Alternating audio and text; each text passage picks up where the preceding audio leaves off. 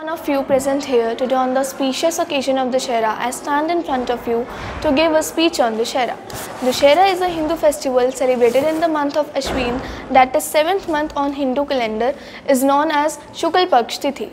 This year we are celebrating Dusshera on 12th of October.